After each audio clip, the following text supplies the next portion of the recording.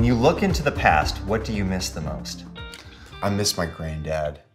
Yeah, his name is Paul Petty, and I wrote a song about him called Paul Brown Petty. He was part of my journey into manhood. So one more question about that. So what was the biggest lesson that you feel like that he taught you as you're in your journey into manhood?